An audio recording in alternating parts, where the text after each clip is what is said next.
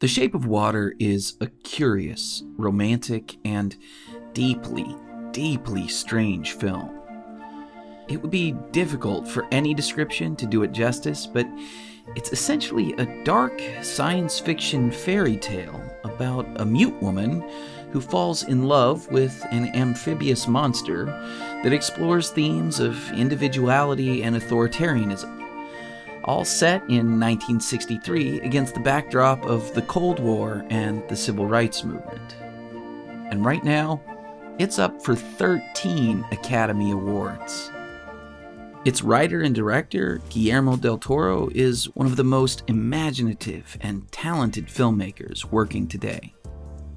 He's directed everything from big action movies like Pacific Rim and Hellboy to powerful Oscar-winning dramas like Pan's Labyrinth. And no matter what, del Toro's unique voice and masterful perspective as a visual artist is always crystal clear. His films are constantly exploring themes of innocence and originality in worlds dominated by crushing, often violent authoritarian rule. Yet they're also magical and surreal, blurring the line between fantasy and reality. And they almost always feature terrifying creatures who often turn out not to be the monsters they first appear to be. For example, Pan's Labyrinth is set during the Spanish Civil War and tells the story of a young girl, Ophelia, as she tries to escape her life as the stepdaughter of a brutal fascist general in Franco's Spain. Ophelia is surrounded by death and warfare. Between the communist guerrilla fighters and the fascist army, an evil stepfather and a sick mother, Ophelia's life is bleak. Until one day, a satyr visits her and explains that she's actually a princess in exile from a magical fairy kingdom. But where I think most filmmakers would turn this into a light fantasy, stripping the world of danger and diving headfirst into a bright, whimsical setting, Guillermo del Toro adds whimsy without pulling punches. In Pan's Labyrinth, Ophelia's war-torn, authoritarian reality is horrifying and dangerous. But even in the fantasy world, the tasks she must complete in order to enter the magical kingdom are terrifying too. There's no path to freedom for Ophelia that doesn't involve risk and require her to overcome genuine fear. This means the storytelling has meaningful stakes. We know what happens if Ophelia doesn't succeed, and we believe that it is possible for her to fail. Only her innocence and her desire to escape the evils of her world are enough to compel her to action. Another part of the beauty of Pan's Labyrinth is that it's never clear whether or not she's dreaming or hallucinating, or if the fantasy world is actually real. Either way, Ophelia's experiences are heartbreaking and tragic to the very end. And that's what makes it so good. For years, if you'd asked me what my favorite dramatic or foreign film was, I'd tell you Pan's Labyrinth. The Shape of Water shares many of these same themes. It tells the story of a lonely woman, Eliza, who works at a top-secret government facility as a janitor. Eliza is beautiful and sweet, someone who daydreams and dances down the stairs, wishing she could be like Ginger Rogers or Audrey Hepburn, but she can't speak. With the exception of her two friends, Eliza is treated by everyone as somehow incomplete. One day, a new asset arrives in a heavily secured tank full of water. Eliza approaches the tank and catches a glimpse of what appears to be a merman, a fish creature with gills and scales, but also hands, legs, and human proportions. Tasked with cleaning this part of the facility, Eliza has access to the room that has become this amphibian man's prison.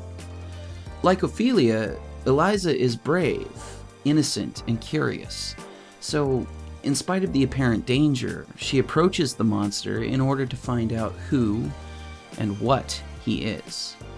He turns out to be curious and gentle in response. Over time, Eliza teaches him to communicate through sign language and music, and they develop a bond without ever being able to say a word to each other.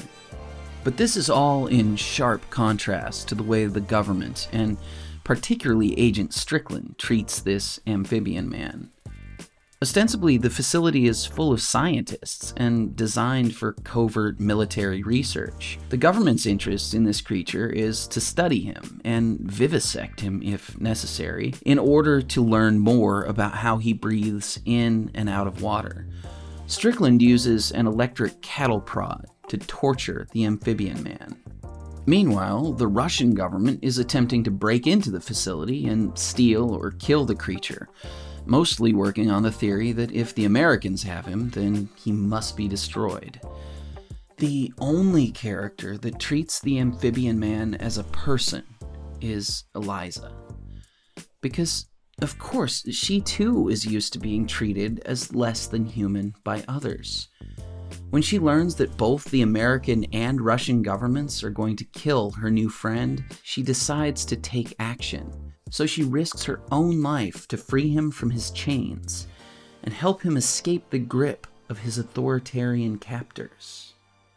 In one of the most beautiful moments of the film, Eliza persuades her friend Giles to help her rescue the amphibian man by saying, "When he looks at me, the way he looks at me, he does not know what I lack or how I am incomplete. He sees me for what I am, as I am. He's happy to see me. Every time, every day.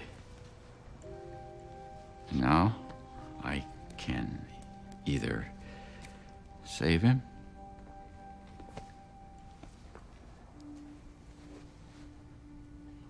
or let him die."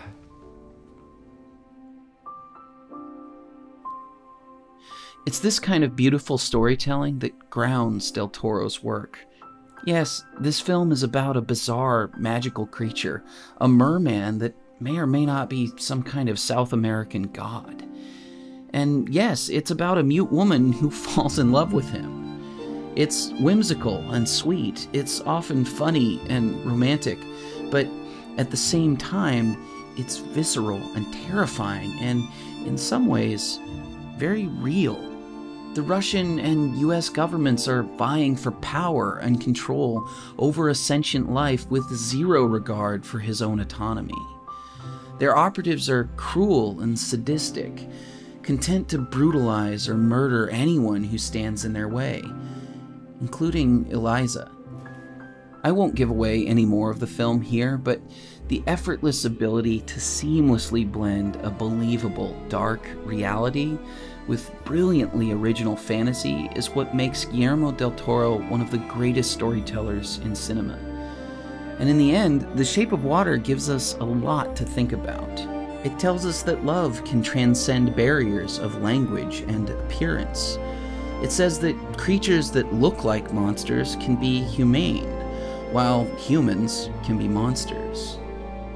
It reminds us to treat every individual with dignity and respect, regardless of whether or not we perceive them to be different from us or lacking some of the things we take for granted.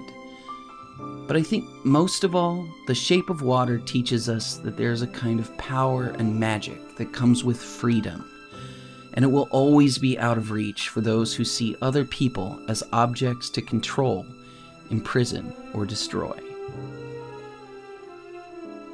Thanks for watching this episode of Out of Frame. Let me know what you thought about The Shape of Water.